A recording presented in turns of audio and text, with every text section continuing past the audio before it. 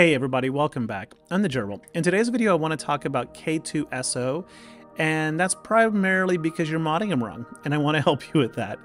I was modding him wrong. It took me a long time to realize this, mostly because you know how you do something every day, you don't think much about it, and then something kind of comes in the way, makes a little hiccup, you compensate for it, and you just keep doing what you used to do. It's called habituation. It's common. Don't worry about it. We all do it. But see, when Admiral Raddus replaced Jyn Erso as the leader, we all kind of did the same thing. We just took our Rogue One units that we had mostly ignored, we swapped out the leaders, and we said done, and we moved on.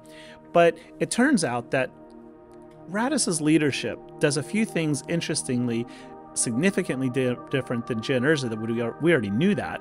But there's also a trend that CG has been doing the last couple years that mean that the Tenacity mod set that we're used to putting on K2 is probably not needed anymore. So let's take a look here at some recent characters that have come to the game, be it Inquisitors or Chrysanthemum or the New Tuscans. What do they all have in common? I'll spare you the time. They all have unresistible debuffs. In fact, almost every new character for the last year has an unresistible debuff of one kind or another. Almost all. Not all, but wow, is unresistible a thing? It is just like everywhere, which is interesting because if everything becomes unresistible, what's the point in tenacity mods to begin with? There becomes no need to have tenacity mods. So I'm saying get rid of them. If you're going to run Admiral Raddus as a defensive or offensive team, and it is a meta team right now, then it doesn't do you any good to mod for tenacity against other meta teams that are going to throw out unresistible debuffs. It just doesn't make any sense. And what's also interesting is that in Admiral Raddus's leadership, he's going to grant K2 as well as all Rogue One allies 60% tenacity, which just happens to be the same amount of tenacity you would get from a set of tenacity mods, 3 sets to be exact. So what CG has done is they have gotten us all used to having tenacity mods, and then without actually telling us, they have allowed us to take away those tenacity mods, probably on purpose, so that we can remod these characters for something else. So let's figure this out real quick, okay? If we take away tenacity that is not going to help him resist unresistible debuffs, and we compensate for that loss of 60% tenacity by just baking that into the leadership ability, what would help him more? And the answer is tanks need to survive. They need to survive.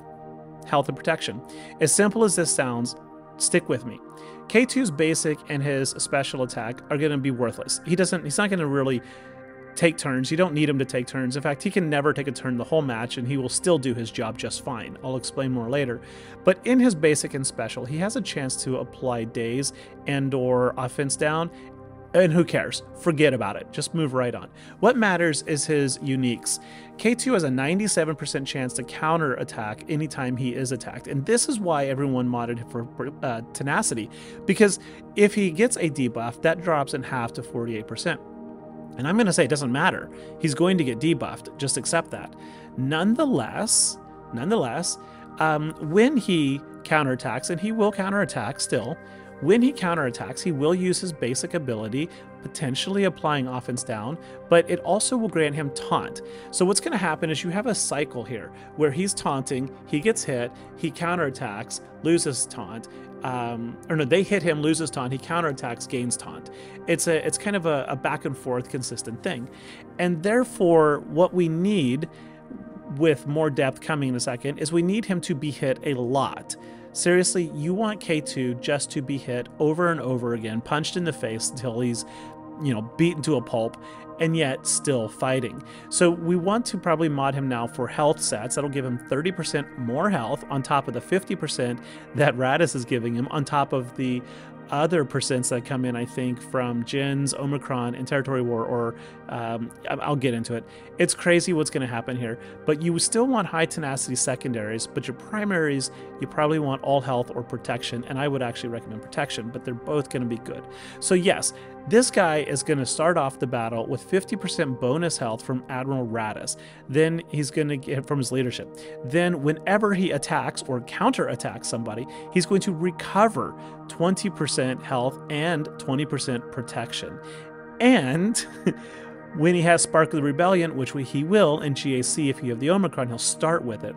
When he has Spark of the Rebellion and it dispels, he will gain 50% protection up, which is based on his health. And the Omicron, also from Admiral Raddus, will grant him an additional 40% protection. And there's just so much more of this, right? When Spark of the Rebellion is dispelled, he will gain an additional 20% protection up. And protection up is based on your health amount, not your tenacity or anything like that, right? It's based on your health. So the more health he has, the more protection up he will receive from Spark of the Rebellion, the more protection up he will receive when Spark is dispelled, and the more he will heal every single time he counterattacks. Remember, he's got a 97% to counterattack, 48% if he's debuffed, and just assume that he will be debuffed. Okay, just assume that. In Territory War, if you run the Gen Omicron, he'll receive an additional 30% max health, thus 30% health from 3 health mod sets is going to yield you a much higher number. So let's quickly rapidly run through some numbers, shall we? So this is my current K-2SO. You can see his speed is quite low. I've got him modded with triple health sets, protection, focus, I think on all of them. I'm not sure. I might still have a tenacity cross on him. Nonetheless, 75,000 health, 100,000 protection. If I switch this, and I experimented, I switched it to like my Malik sets, to my Nest sets, which are all straight tenacity.